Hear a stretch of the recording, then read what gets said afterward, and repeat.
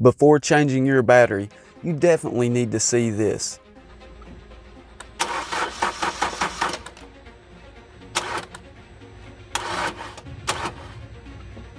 If you have a new car, you can lose very important settings, but there's a way that you can stop this.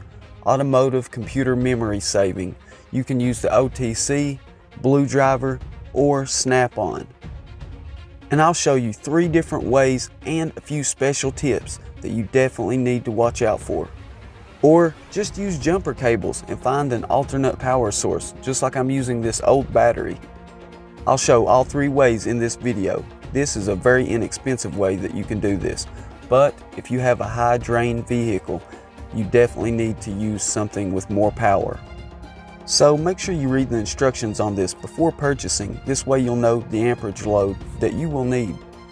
As you can see, you just hook up a 9-volt battery into the back of this. Then the other end will go into your cigarette lighter.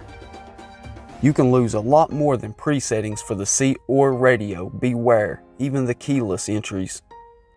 The next way, a little bit more expensive, you can use the OBD2 plug. This way you don't have to worry about the amperage load required. And please avoid this very simple mistake. I've seen several people do this. They hook the cigarette lighter back into the port in their vehicle. And obviously, if you're taking out the battery, there's definitely not going to be any power. Now, this method probably won't cost you a dime, but make sure you don't touch the jumper cables together or touch a ground during this process.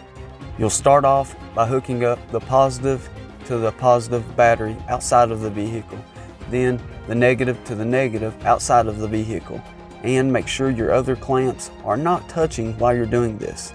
Then you'll hook it up positive to the positive battery terminal, as I have here, then the negative to the negative terminal on your vehicle in that exact order. Also, follow any of your manufacturer recommendations before proceeding. Next, you'll go ahead and hook your battery back up, positive first and then negative. Please, as soon as you hook up the jumper cables going to the battery outside of the car, before hooking up to the terminals going to your battery in the car, you want to make sure that you have power, so use a voltmeter to test that, making sure that you definitely have a great connection. When you disconnect your battery, unhook the negative terminal first, then the positive. There will be an indicator light for the OBD2 plug, so plug into the OBD2, make sure that you have a good connection. If that connection's good, the connection going to the cigarette lighter outside of the vehicle that you'll be using for extra power will also have an indicator. Make sure both of those are lit up. This is one of the #1 mistakes I see. And before you unhook the battery or proceed with any steps, allow the vehicle to sit for 20 minutes. This will allow the vehicle to enter what's called a sleep mode.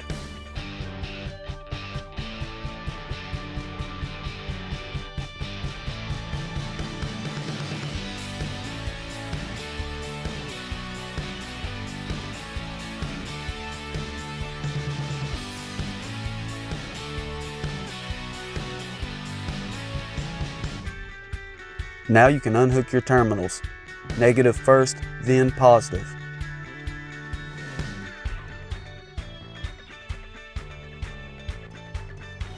And now we have did it with no problems. Listen to that engine purr. Thanks for watching Nate's Interactive Auto.